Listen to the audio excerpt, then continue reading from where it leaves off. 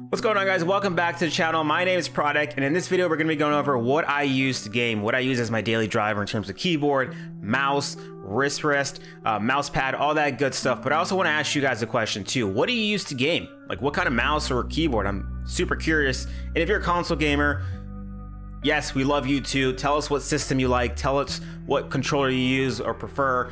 All that in the comment below. But before we get into that, listen, if you like the content, if you like what you're watching, if you want to understand more or you want to watch more of my videos, hit that subscribe button. We are such a small channel. It is insignificant within YouTube's algorithm. So any support, any thumbs up, any comment, anything helps.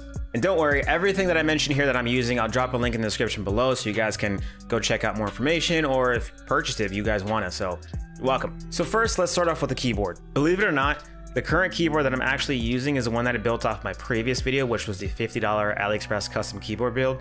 And if you guys haven't seen that, I'll put a link up here somewhere so you guys can check it out. It's a really good video. I had a lot of fun making it, so go check it out. I honestly didn't think I would love this keyboard so much, let alone replace my drop alt for it, but here we are. Everything from the 60% form factor to the looped gate-around yellow switches just feels right for gaming, in my opinion. And I want to advocate for a smaller keyboard when gaming just because it helps out with limited mouse space. With a larger keyboard, there's been countless times where I would wipe or flick my mouse too fast and bang my mouse or finger up against my massive keyboard. And not only does that hurt, but it also affects your in-game performance. We've all played Valorant or Warzone, and you know the level of concentration that is needed for those games. So any up can be the difference between life or death. And a big ass keyboard with a small ass mouse pad almost always means banging. Stop it. So yeah, this 60% custom keyboard that I built, which is honestly very reminiscent to the Pr0 is my current gaming keyboard. Though, I don't even know if I should say this or not, but this is going to change within the coming months, and I'll just leave it at that, but also give a huge shout out to the Trash Army. Smile. Okay, so let's get into my current mouse. All right, so obviously this channel started with praising a company for their awesome keyboard, the GMMK Pro, but Glorious also makes mouses, and damn good ones at that. So naturally, I'm going to be using the Glorious Model D as my current everyday mouse.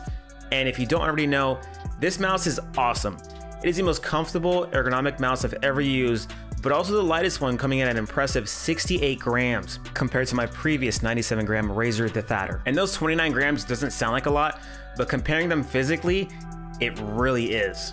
But for me, a really light mouse helps with flick shots, especially if you roll with a higher sensitivity. 800 DPI club, baby. Aside from that, the looks and aesthetics of the Model D are really cool. Assuming you don't have tryptophobia, the hexagonal design is dope, and the RGB stripes are really what suckered me in, along with the overall performance in competitive shooters. Yes, this is a wired mouse, but Glorious just announced the wireless version of their Model D, so I'm 1000% excited to switch over to that, and we'll be covering it just as soon as I can get my hands on it. So mouse and keyboard out of the way, check. What do we got next? Oh yeah, the mouse pad and the wrist rest.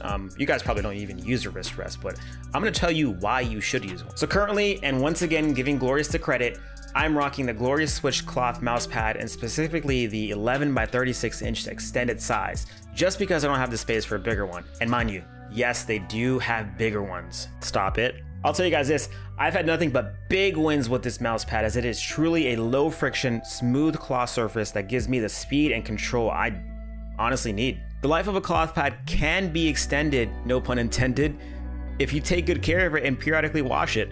Yes, wash your dirty ass mouse pads, people. There's tons of video out there. I'm not gonna make one. But yeah, not much else to say about this mouse pad except that it is awesome. I might actually just buy one or two more to swap it out, as one gets dirty and another one's drying. So, you know, wash your mouse pads. All right, onto my wrist rest. That's a keyboard wrist rest, not a mouse wrist rest. There are mouse wrist rests, but for gaming, don't use one. It is the worst thing you can do because you're limiting yourself. I do have another video too on one that I reviewed if you want to go check it out, if you're going to use it for work or whatnot, but don't use it for gaming. So the wrist rest that I have here is the Wooting wrist rest made by, you guessed it, Wooting.